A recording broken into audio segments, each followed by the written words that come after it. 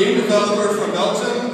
We create amazing 3D graphics, and we also have some experience with innovative technologies like augmented reality.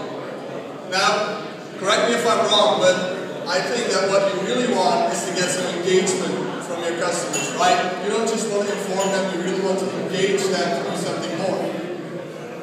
We believe that the way to do that is to create actual immersion, to create an experience, give them something new, something exciting. That's why at LuGus, we have a big team of graphical developers to give the app or game the exact right look and feel, high graphical quality, so that users will notice your app and engage with it. And we can do this across all platforms. All platforms, Robin? Well, hell yes.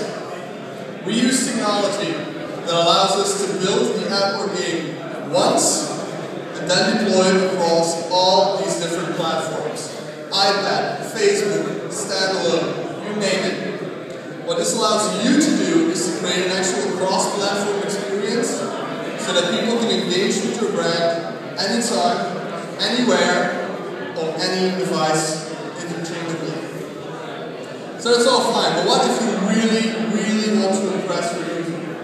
What if you want to give them something to talk about with their friends, right? Let's go for some cutting edge technology. Think about doing something crazy with touchscreens or some augmented reality. When I say augmented reality, I don't mean those QR codes.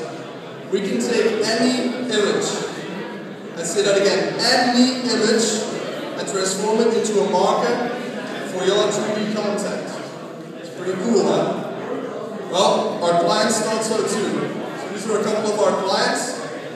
We did a pharmaceutical prototype for Johnson & Johnson, a big multiplayer game.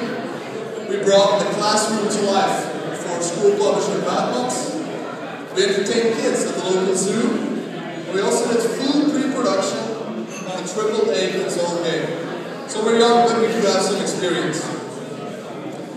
So finally, if you're looking to launch your next viral campaign, or you're going to an event like this and you want to impress a friend or foe, and you want to really engage your users, give them something new, come see what we have, because I'm dying to show you what I've been talking about.